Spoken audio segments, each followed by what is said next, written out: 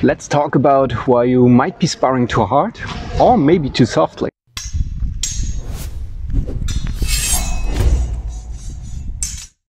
Hello there, Martin here from Schildwache Potsdam. And in this video I want to talk about sparring habits. And first and foremost, how you can improve your fencing during sparring. So the first and most important distinguishment that I want to make in this video is that sparring is not fighting. Sparring is a training tool and it should be dealt with as such. So what do I mean by that? Well, in fighting or in competition, you of course go all out. You give your 100%, your 110%, you give it your best, you hold nothing back. But of course, especially depending on the rule set, but also depending on you not being an asshole, you don't risk injuring your opponent or your fencing partner. In sparring, this should be even a higher priority. What do I mean by that? Well, for example, if you spar at 100% all of the time, then just due to having a higher risk of accidents, you will get hurt a lot. You will get bruised a lot, but more importantly, you will miss training because of your injuries. You will need time to recover. And especially if you're on a training schedule that is more than like 2 times per week, you might not have that time for recovery. So especially if you have like a lot of training within a few days or a lot of training still ahead of you, you should pay special attention to your health and to the health of your sparring partners. So avoid getting injured, avoid losing training time that way, because training time is one of the most important factors to actually develop skill. Next, if you spar really hard, there's really not a lot of incentive to try new things. That is, if you try new things, you probably suck at it. And well, if you suck at something, then you will get hit. Then you'll get hit at 100%, then you get hurt. Okay, so there's very little incentive to try new things, to be a bit silly, to develop really new skills and a broader like fencing skill for yourself. Instead, you'll do more of the same thing if you spar at a too high intensity, and you'll certainly develop a few like core techniques that are essential to you. But if those don't work in a competition, well, then you almost have like no plan B to fall back to. So what I do propose instead? Well, spar at a lighter intensity, where the hits really don't hurt at all, right?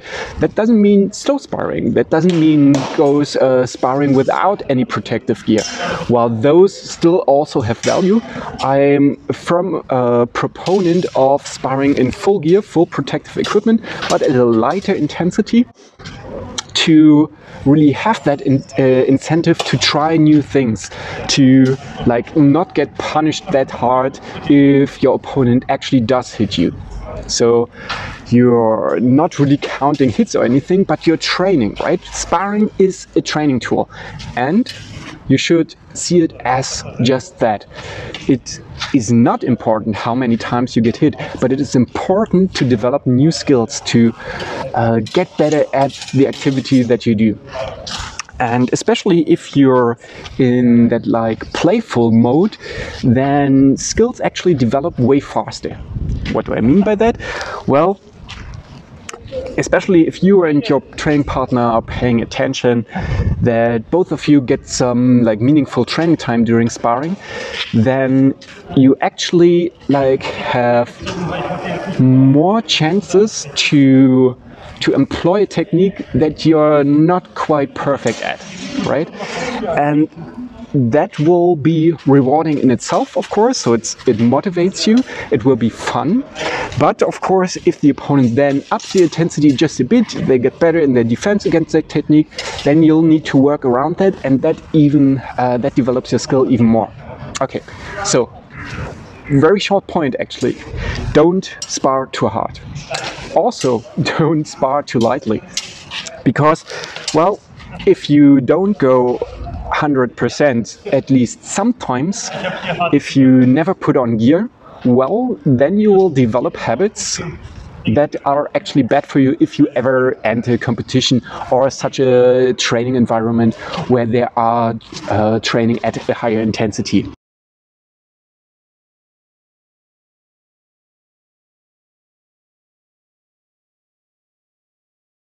What do I mean by that? Well, you might feel just too safe at certain areas because your opponent doesn't hit you there, because you don't wear safety gear, or because your opponent can actually reach you from a much higher distance where they previously could not because they went really slow.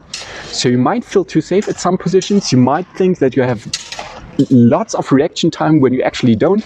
So do spar harder sometimes, especially like if you have like a few days to recover afterwards, but especially if you do a lot of training within the week, the majority of your training should be, I think, still in full gear, but at a lower intensity, so you really can make the most out of it. Okay, that's all for this video. I hope you enjoyed. Take care and bye bye.